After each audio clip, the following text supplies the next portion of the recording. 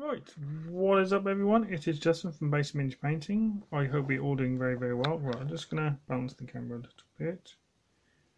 Right, how are we all? I hope we're all doing well. Right, this video is a little bit of a special one for myself. It's to do with the brush and quill challenge, and he set out a challenge about 6 to 8 weeks ago. Excuse me. To anyone who wanted to take part in the challenge. And the challenge was to paint anything to do with World War One. Now, it could be anything. It could be a miniature, a vehicle, a tank, a diorama, anything. So I chose this figure, and this figure is from Tommy's War. And Tommy's War is, if you don't know the company, it's a range of British and Empire figures modelled on the British and Empire armed forces of the First World War. And this figure is a private from the Middlesex Regiment. Now, the Middlesex Regiment held the right of the line for the Second Corps along the Mons Conde Canal on August 23rd, 1914. Now, this figure shows a member of that regiment as he would have appeared moving up to the front line prior to the battle.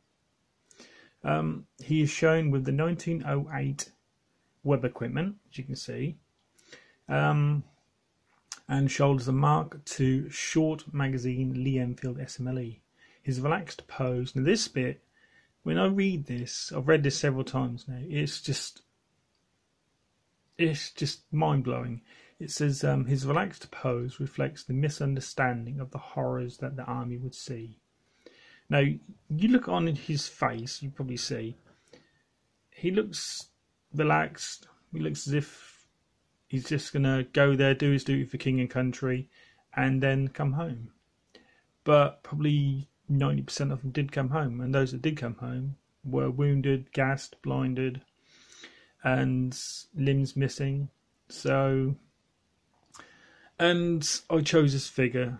I didn't want to do a firing pose or anything like that. I just wanted that difference about the war, not the shooting version. It's just a single person from a little town in Middlesex who wanted to do his duty for king and country, was unsure what he was getting into. And this figure was sculpted by Nino Pizzashemi. Now, I do apologise if I've messed your name up. And it is an absolutely fantastic figure. It's a 54mm, which is around about 56 to 58mm from foot to eye. It's 1/32 scale. And it's in resin. Let's move the camera up a little bit. There you go. And the paint-wise, I really wanted to get the green right, and when I started painting this and when I finished it, I've just realised that Tommy's War, they do a painting guide, do paints for said figures, but the paints I've used are general GW paints, not this one.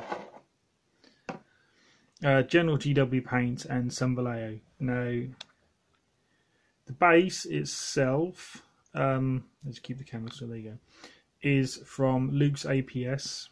It's the Arid Grasslands base. Now, I was going to buy an actual trench, because if you go onto the website you can buy the trenches, like trench segments, and because he was then walking off to war and he's got that look about him and not caring the world sort of thing, I wasn't sure about having it in the trench. Yeah, so I literally had this little oval base spare and used the grasslands, and it is then drying. As you can still see the powder around the edges. But this is, this is my completed Tommy's War figure